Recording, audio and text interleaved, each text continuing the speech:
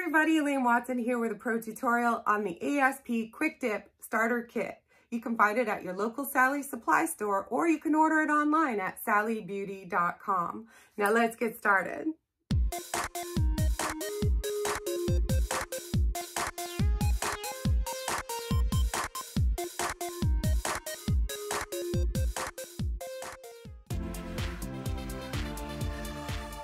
Before getting started, I always score the edges of my brand new nail files to prevent getting any paper cuts.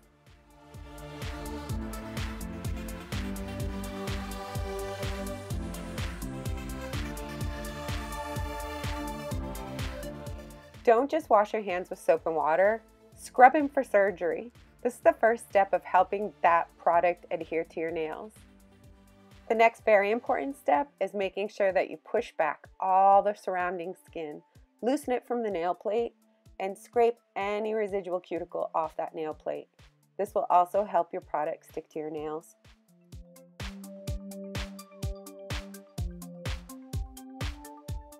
Use a smooth 220 grit file to remove the shine from your nail plate. Do this very gently. You don't want to damage that nail. This is also an important step in getting that product to stay stuck to your nails.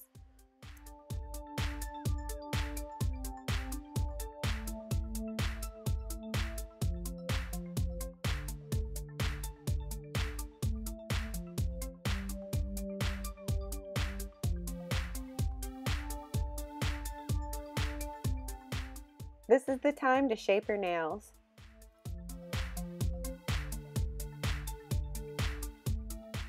Use the scrub brush to remove every last bit of dust. If you're a pro and you're working on someone else, put some powder in this tray and dip their nails in the tray, then throw out the contaminated powder. Today, I'm working on myself so I can dip right out of my own personal powder jar.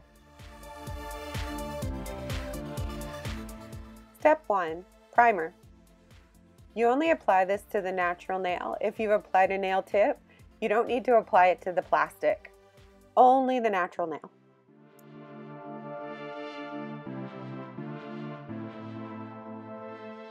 Step 2 is the nail base and gel top.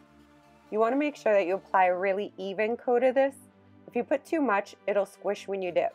If you put too little, you'll have some naked spots. Make sure that you do this quick and get in that powder, otherwise the adhesive will dry. Don't touch the bottom of the jar when you dip. When you come out, use the brush to remove any loose powder. This prevents it from getting back in the adhesive when you apply your second coat. Now we're applying our second coat, and we're going to make sure that we saturate all that powder and get an even coat. Again, not too much, not too little. Dip back into the powder, don't touch the bottom. Come back out, tap off any loose powder, and use that brush to make sure that you remove all the excess powder.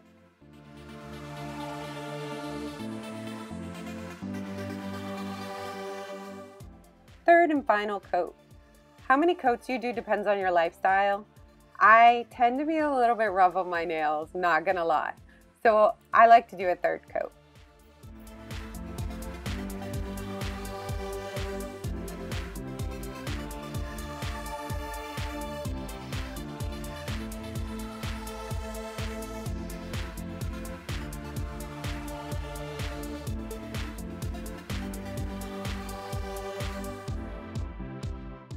Look at that gorgeous nail.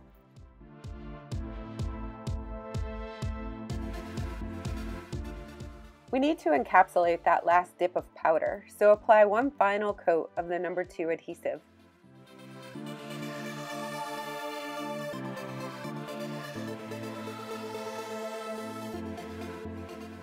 What you can't see off camera is as I put away my number 2 adhesive and grab my number 3 gel activator, I'm careful not to touch that nail because the glue is still wet. Give extra care when applying your gel activator so that you get it on the nail only and don't flood the skin.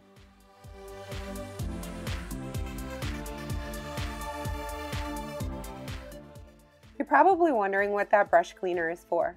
It's to keep the gel activator brush free of glue.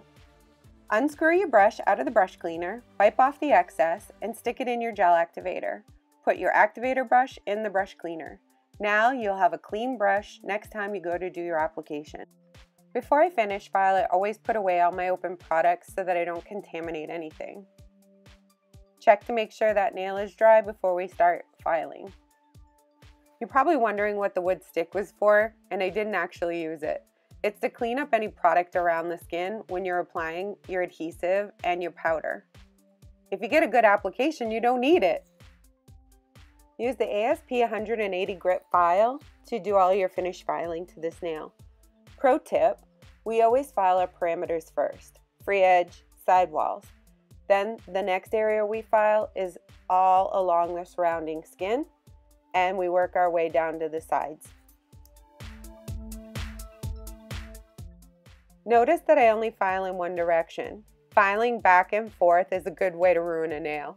If you file in one direction, you can see in between strokes if you're filing too far or if you need to file more.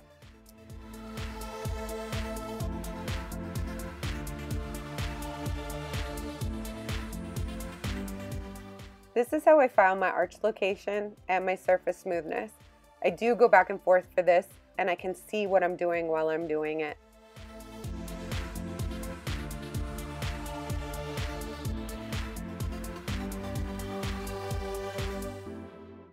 To be honest, I could be done by now, but I am a perfectionist, and I figure you guys would want to see what I'm really doing.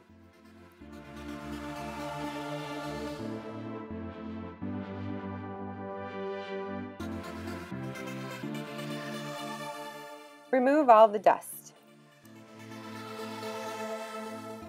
If you're going to use a gel top coat, you would go to that step next. But for this tutorial, I'm using an air dry top coat, so I'm using a very fine buffer block to remove any of those scratches from the 180 grit file.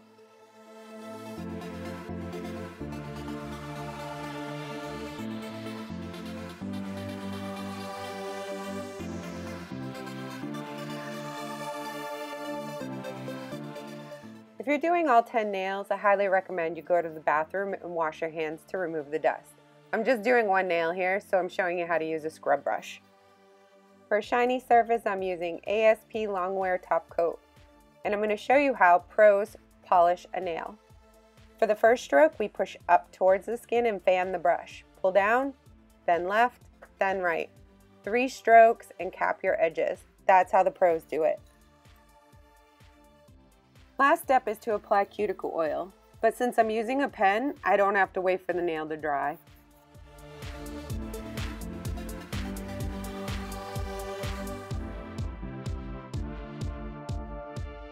Oh my gosh, how easy peasy was it to do this nail, and look at it, it is so gorgeous. My other nails are a pro gel with a gel polish top. I think that the dip nail actually looks better. Here's the shopping list I promised you. You need the Quick Dip starter kit, a brush, 180 grit file, 220 grit file, smooth block, scrub brush, cuticle oil pen, wood stick, and a cuticle pusher. Thank you so much for watching my video. I hope you enjoyed it. Send me some pictures of the nails you've done. Till next time, I'll see you. Take care.